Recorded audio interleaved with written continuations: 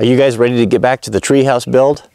I know I am. Today we're going to be putting up some walls. So we've got 6 walls to build. The first one we're going to do is the back wall. We've got the front done and the back is next on tap.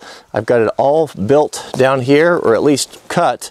I'll kind of show you how it is, why it's done the way it is here. So everything is pre-cut, ready to go. So we've got our corner pieces right here. The back wall is going to be 6 feet. The front wall is going to be 7 feet. So there'll be a shed roof with an overhang over the porch there. So we've got our corners, we got our plywood spacers, everything laid out. This is the bottom plate, this is the top plate, meaning this is the very bottom, this is the one that will sit on the top of the studs. We got a stud, stud, right here we got a stud. These are cripples, these are on the bottom, these are what go underneath the window. We've got a big window here, a corner window. It's going to be 36 by 22. We've got our header in there with our plywood spacer.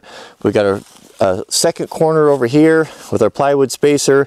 Everything ready to go. So we'll take that all up there, we'll bang it together, and I'll actually pre-cut all the siding as well. All right, so this might be a little bit tricky to video up here, but I've got the frame of the wall, most of it nailed together here. I don't have the studs or the bottom plate on yet, and I'm really tight in working space, so it's kind of hard. I usually like to build walls on the decking, but it's just not possible up here, so I have to kind of do what we can. So I'll set the camera tripod over there as far away as I can, and hopefully you can kind of see what's going on.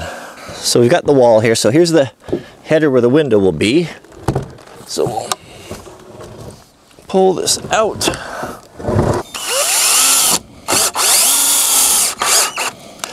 Treehouse building is such a different animal.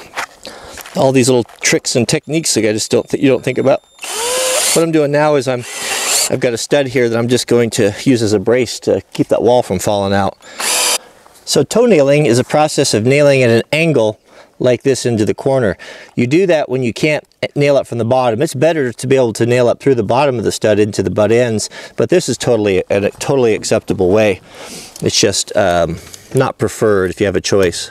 So this is the bottom of the windowsill here. So this piece is called a cripple, and it simply carries and holds the bottom of the window. So this is the last stud in the wall here. One thing you can do once you put a nail in is use your speed square, and that's a really quick, easy way to reference, make sure that you're 90 degrees off your top plate. And then this is our last nail here.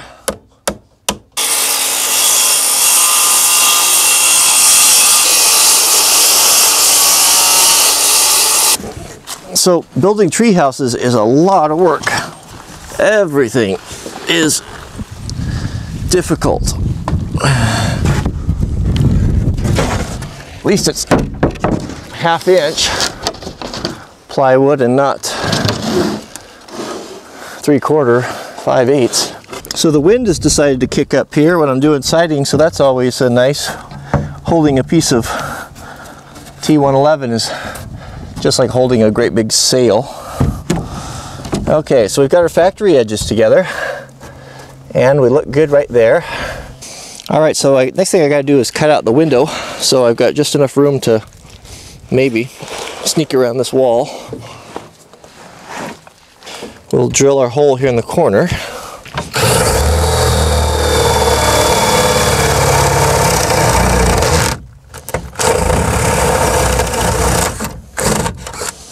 And then we can use our reciprocating saw, or sawzall, to cut this out.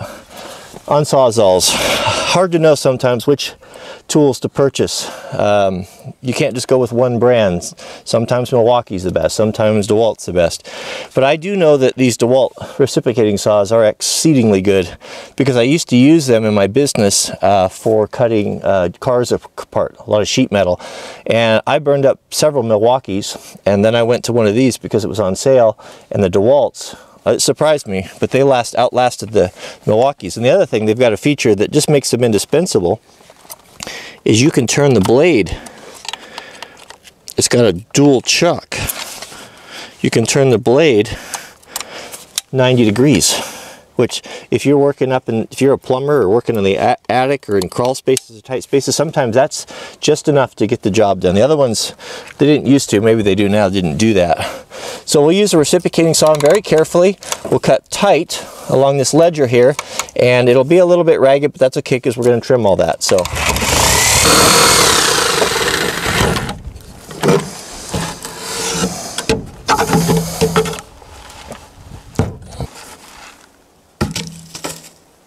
So now we've got to make a box for our window.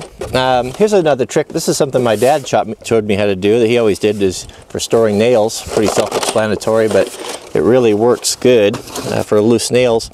So we've got some 2x6s here that I ripped down to 4 inches, and they will fit. We'll just need to make this box inside. A box that will fit inside of the framing. So we'll just, let me knock this together real quick. I want to share with you a trick that I had forgotten about, but it does really work. Several of my subscribers reminded me, if you take your nail, if you're going to be nailing near the edge, it has a tendency to want to split the wood.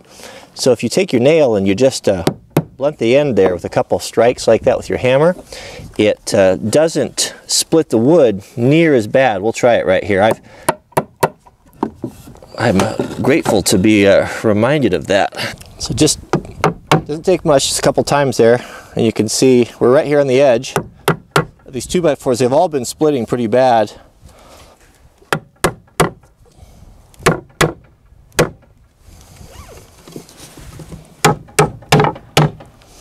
And it does work, it really does. So 8 out of 8 nails, none of them split the edges, and everything's been splitting up here. So it really works by dulling the head or flattening the head of those nails. Makes you wonder who figures out that stuff. It's just one of those crazy things, huh? All right, so now this is our window box. We can put this in here, and then we'll trim around it, or trim up to it.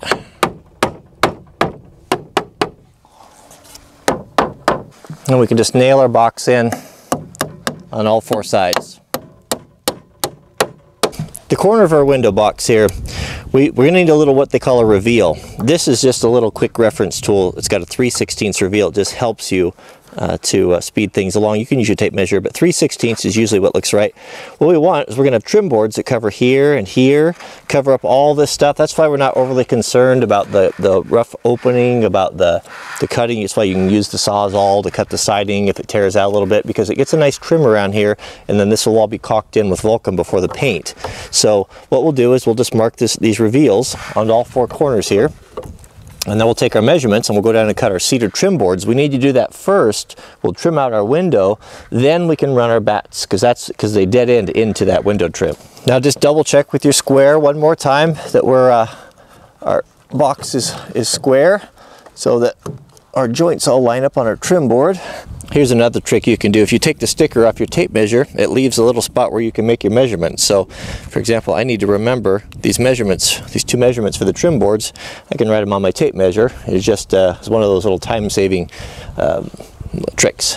So now this is our cedar trim here. We just got the rough cut outside, which matches the siding really good. Once it's painted, you won't know that they're not the same. And I've been blunting my nails, and that's been working really good to prevent any splitting. So make sure we get into the stud here, but I've just matched these up.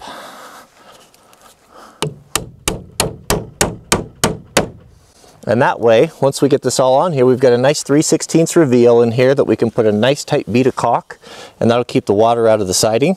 And same on the top, and this will be, it'll have a nice overhang over it, so this is, we'll never have a problem with this. This is a quick and dirty way to do a window. There's a lot nicer, elegant ways with a ledge and a 10-degree, 15-degree bevel and all that to keep water out, but it is a treehouse, and you just got to stop. You can go crazy with this stuff.